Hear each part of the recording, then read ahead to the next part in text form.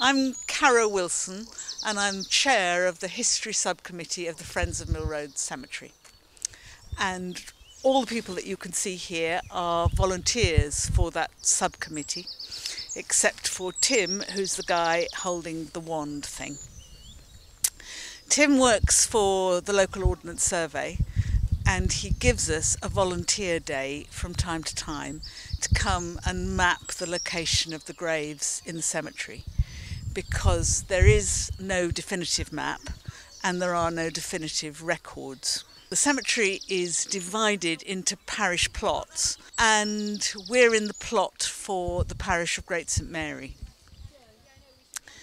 What happened was, when the city churchyards all got full in the 1840s, all the vicars of the city got together and decided to buy this plot off Mill Road, which used to be the University Cricket Ground before it moved to Fenners.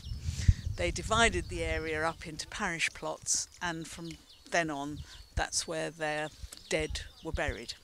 What Tim is doing is holding his wand in the centre of a grave and receiving information from 17 satellites that are whizzing overhead, and that gives him a very precise location point.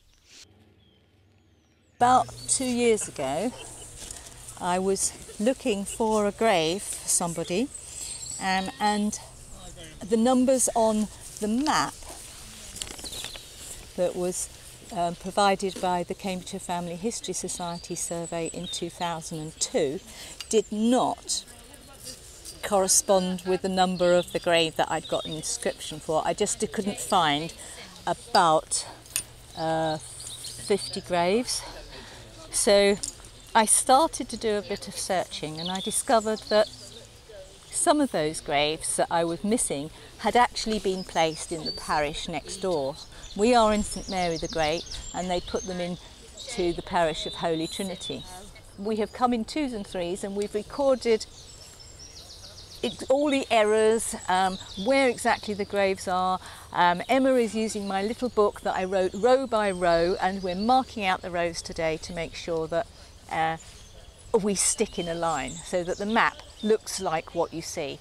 So we will have a brand new map, which should be much neater than this one.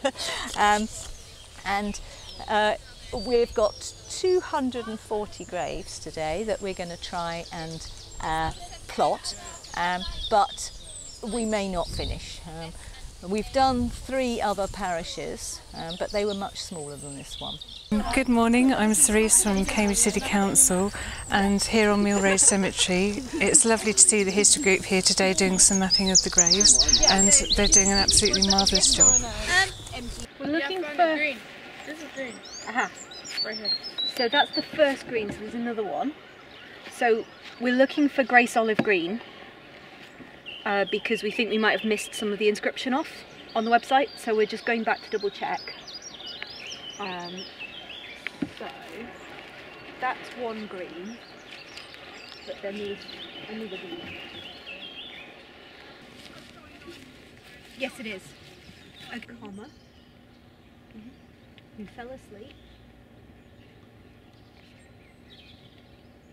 And in speech marks, at rest. After fell asleep, do I put full stop? No. 4. 22, and then another dot. 1928. Comma. There was a gravestone here that was all in bits, because it had been vandalised and knocked over and broken.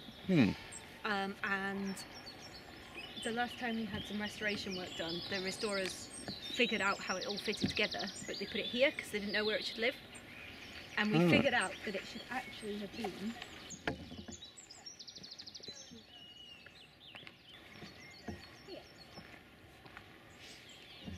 Would you like to do the honours, Alex?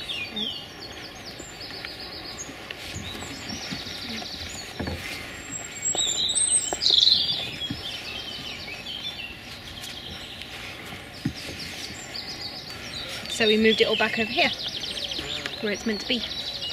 Will that stay there like it is now? Or unless we can get funds for restoration, yeah.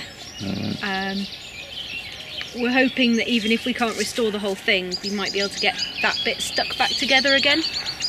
how come the stone's different colours? It's just the way it's weathered.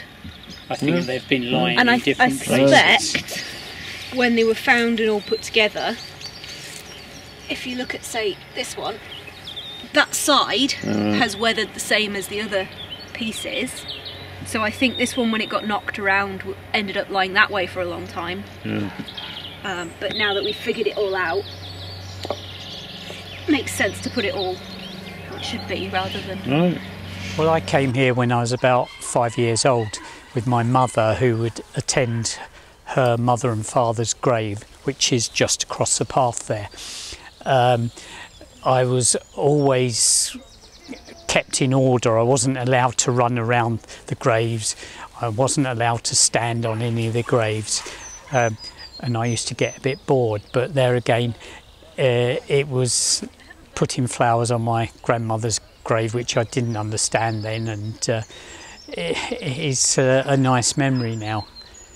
I do remember the chapel in the middle, and it's a shame it went into ruin and they decided not to repair it. This is the council. There was a big pump on the side of the chapel, which I used to find quite interesting, and I love to pump the water up for the flowers of the grave. I also have two great grandmothers buried here, as well as a great aunt. So there are lots of my family here. That's why I got interested, really.